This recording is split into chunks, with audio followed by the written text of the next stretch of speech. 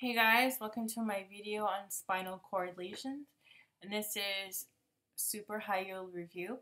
I'm going to start out by encouraging you to please subscribe and have notifications turned on. So let me talk about a CNS lesion. So you're reading a vignette, you see a fairly large area of motor paresis, meaning it's not strictly myotomal, and or a fairly large sensory deficit, so also not dermatomal. And so you're pretty sure now it's in the CNS, but how do you know it's in the spinal cord and not the brain? Firstly, if paresis is present, it's never contralateral to the lesion. So you can have ipsilateral paresis, bilateral paresis, but not really a contralateral paresis. Secondly, if ataxia is present, it's always a sensory ataxia. And in this video, I'm going to go over spinal cord lesions only. So there are 5 of them: tabes dorsalis and subacute combined degeneration. Both involve parts outside of the spinal cord. So tabes dorsalis always involves the dorsal root ganglia outside the spinal cord, and subacute combined degeneration, for the most part, only involves the spinal cord, but can sometimes affect the peripheral nerves and rarely the brain. So the rest of these are strictly spinal cord diseases. The next video will cover lesions that affect both the brain and the spinal cord. So tabes dorsalis is when tertiary syphilis causes demyelination of dorsal columns and dorsal roots. So this is a long-standing infection. This person was infected with syphilis quite a while ago. And in general, when we read about ataxia, it may be difficult for us to tie it to a spinal cord lesion, especially a spinal cord lesion with a prior STD infection, especially because we tend to associate ataxia with cerebellar ataxia, which is caused by alcoholism.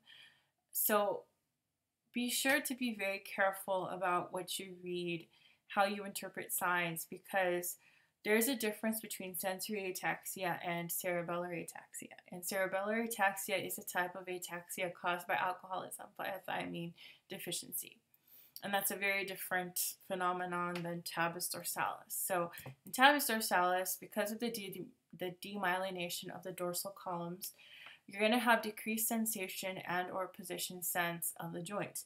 So when you say, imagine walking around and you don't know where your foot is going or how, far your leg is going when you're moving. You put too much force or extend it too much and your position is way off, you're going to end up with a twisted and banged up ankle joint. And that's what the Charcot's joint is. Charcot's joint is not a specific finding to tabes dorsalis. Charcot's joint, aka neuropathic joint, is a finding in advanced uncontrolled diabetes mellitus. So Charcot's is a prominent but not specific finding to tabes dorsalis. The deep tendon reflexes are absent. So why are they absent in tabes dorsalis? Because the dorsal roots are demyelinated, and the dorsal roots, if you remember, are a prominent part of the reflex arc. Romberg's is going to be positive because you have the dorsal columns affected, you have the sensory ataxia. So I kind of squeezed in absent DTRs into tabes dorsalis so that it reads tabsent DTR syphilis, tabes dorsalis. Similar sounding diseases: alcoholism via cerebellar disease, where you also have ataxia, but see, it's a cerebellar ataxia. So be careful about how you read things. And the other one that is subacute combined degeneration does affect the spinal cord, but in a different way and by a different phenomenon. So subacute combined degeneration is caused by mainly vitamin B12 deficiency. And what happens is there's a gradual and patchy demyelination. So it's a demyelination that affects the dorsal column. So just like tabes dorsalis, it affects the dorsal column. However, it's more of a patchy demyelination. And also, it subacute combined degeneration does not affect the dorsal roots. So the DTRs, or deep tendon reflexes, are for the most part intact. So you're going to have somebody who has a gradual loss of sensation and proprioception, vibration sense. There's going to be an ataxic gait, so they're going to be somewhat stumbling, unsteady, but Romberg's is not generally positive. Why? Because it is a patchy demyelination, and maybe in late advanced subacute combined degeneration, you may have it positive, but generally it's not positive. Also uncommon in late is an effect on the lateral corticospinal and spinocerebellar tract. So if they get demyelinated, that's a late presentation. You're going to have signs specific to the lesions of those tracts. For example, you would have motor neuron signs in the lateral corticospinal tract demyelination. Also uncommon, the brain. The brain is affected uncommonly and very late. So major causes, underlying causes of subacute combined degeneration, pernicious anemia. So the number one cause of vitamin B12 deficiency is pernicious anemia. Celiac sprue, also fairly common. Post-gastric surgery, somewhat common. And alcoholism is a rare cause. So alcoholism really affects B1 thiamine, which causes cerebellar disease. It rarely causes a deficiency or a nutritional deficiency, which would cause B12 to the extent of causing subacute combined degeneration. The mnemonic I have made up is be calm and collected at school. So B12E, E vitamin deficiency is a rare cause of subacute combined degeneration. So I put it with B12. Be calm and collected at school. So B column, so column for dorsal column, collected, LCT, lateral corticospinal tract, which is affected very late in presentation, and at school, so spinocerebellar tract, again affected very late, very uncommon. Syringomyelia, results from damage of a syrinx or neuroglial mass. So the traditional thing that we remember is loss of pain and temperature and a cape-like distribution. So what happens is, in the most common cause of syringomyelia is Chiari-1 malformation. Syringomyelia can also be caused by a tumor, but Chiari-1 malformation is the most common cause. So what happens is the Chiari-1 malformation, which originates in the foramen magnum, comes downward, protrudes downward, and damages the central cord of the spinal cord or the anterior white commissure of the spinothalamic tract. So the spinothalamic tract is important in relaying pain and temperature information to the brain.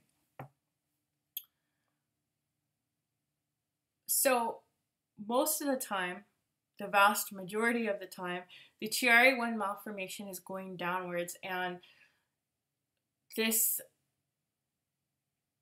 mass effect only affects the spinal cord. Sometimes you may have something called a syringobulbia, but most of the time you have a syringomyelia, which only affects the spinal cord. If the patient presents late, like he doesn't go and get help for this right away, this can expand. The damage can be extensive, and you can have other tracts of the spinal cord affected, and of course have more symptoms and signs added to the presentation. So now that cape-like distribution. That cape-like distribution is due to an extent of the damage from the cervical spines to the level of the T1. So the cervical to the T1. And so I've come up with a little mnemonic, a cape till T1 from type 1 Arnold Chiari. So the cape-like distribution is present if it extends from the cervical to the T1. And of course, type 1 Arnold-Chiari is the most implicated cause of Syringomyelia. Spinal poliomyelitis. So what spinal poliomyelitis is a fecal oral transmitted virus which replicates intestinally before entering the ganglia and causing destruction of anterior horn cells. It is a lower motor neuron presentation only. So cardinal features of this: flaccid paralysis and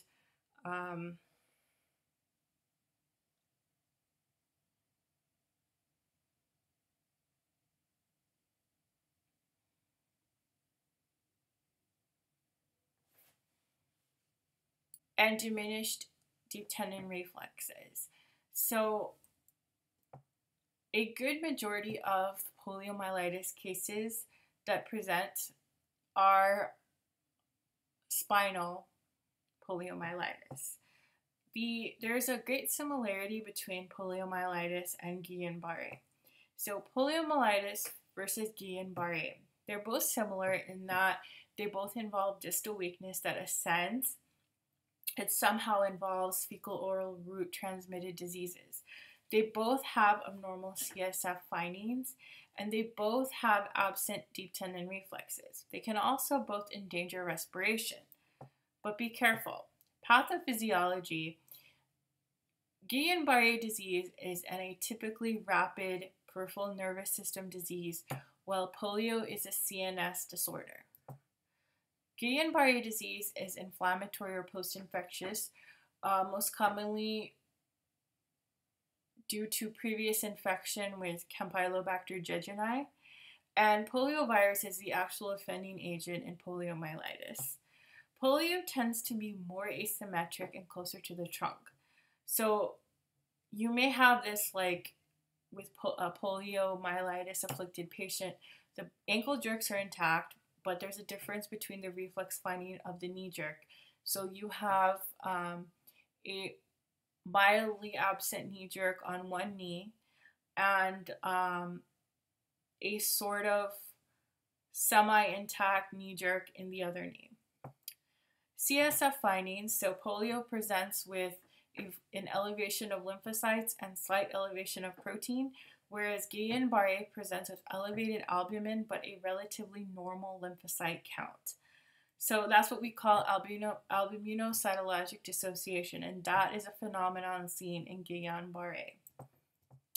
So respiratory compromise, less common in spinal polio. So respiratory compromise is seen in bulbar and spinal bulbar polio, but not really in spinal polio. So we're talking about spinal polio here. Guillain-Barré commonly includes autonomic instability. So, the heart rate and the blood pressure are affected in Guillain-Barré disease.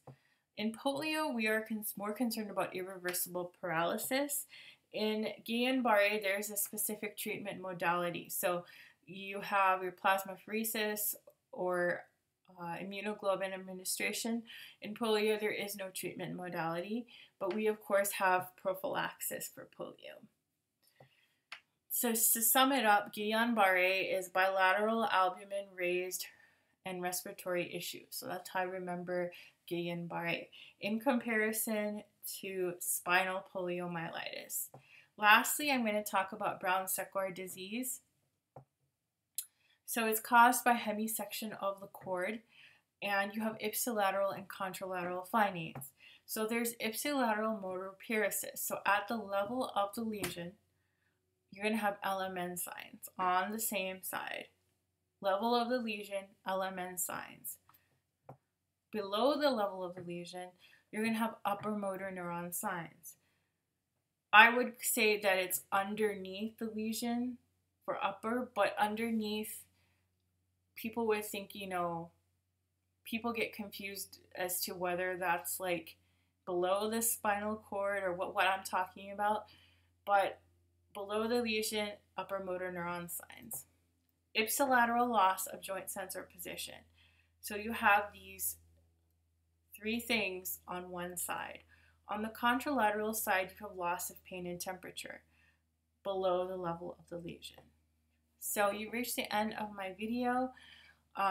Like this video if you like it. Please subscribe and set notifications on by activating the bell.